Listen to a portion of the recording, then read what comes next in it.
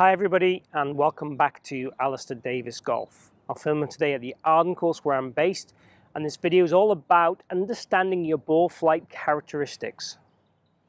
So today's video is really inspired by one of my viewers, and they asked some questions regarding how they could stop pulling the ball, and then further down the conversation line we discovered that there was some curve on the golf ball too. So we need to understand your golf ball flight and characteristics in order to know what to try and fix, especially if you're searching on YouTube for answers. If you can really understand what you're trying to change, that means you'll get the best answers straight away.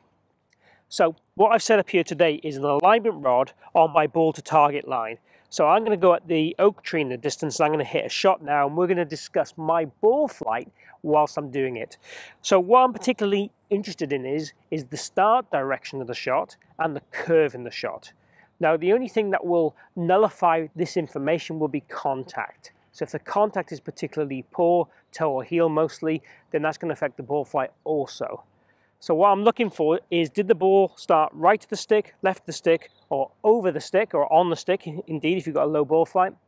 Did the ball curve from right to left or left to right? So we're looking for start, direction, and curvature. The other characteristics you may consider would be distance and trajectory. From the ball flight, we should be able to tell what our impact factors are. And I'm going to talk to you roughly about that based on my ball flight now. And then we can then start to look at what we would do to change it. Okay? So let's have a go at a shot. Aiming at the oak tree in the distance, as we said. And we're going to hit one away and see what the ball flight is and where it starts.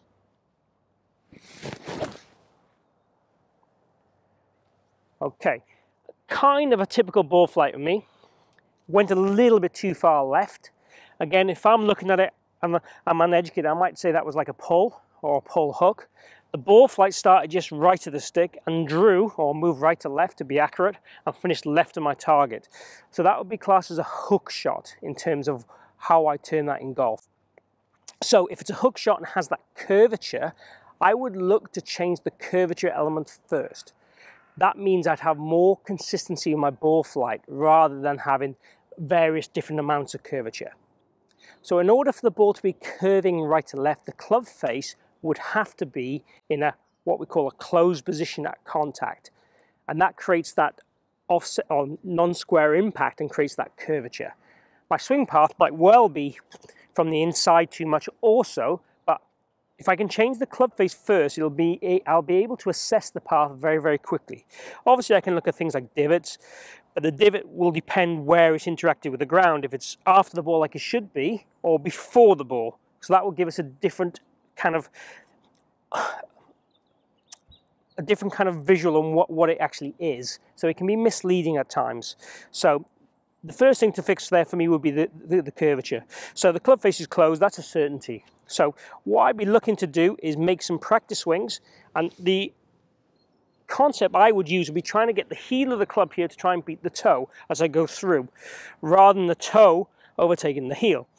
And that would reduce the amount of curvature I would hope straight away. I can also look at other things like my grip, my club face as I go back, and all this kinds of stuff. But in terms of a player interacting with the ball and ball flight, I want to do something that's going to affect that impact pretty quickly. So trying to feel I hold the club off or let the club face open through impact is going to change that ball flight instantly. Let's just try one doing that. I'm going to try and feel the heel beats toe. Let's try a shot.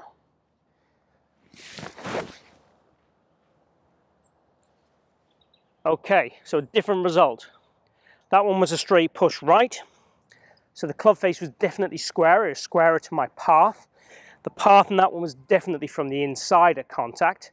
Even though my plane might be different in different parts of the golf swing, the path was definitely from the inside and the face was open. So that would be a push shot. So I've made a change straight away in my ball flight.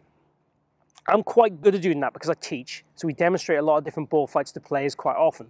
Doesn't mean when I try and hit a straight shot it goes straight every time, unfortunately, but we're quite good at demonstrating funky shots and different shots. It's part of our skill set from years of practicing doing it. So that gives me an understanding of what's going on through impact, you know, with kind of ease. So hopefully that will help you. So in an ideal world, analyze your ball flight simply without using Trackman or without using launch data.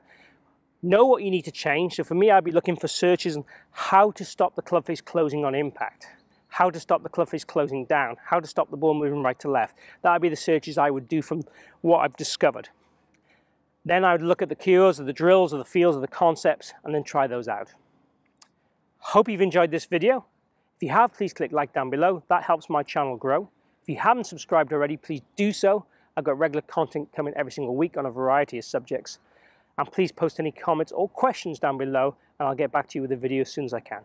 Thanks for watching.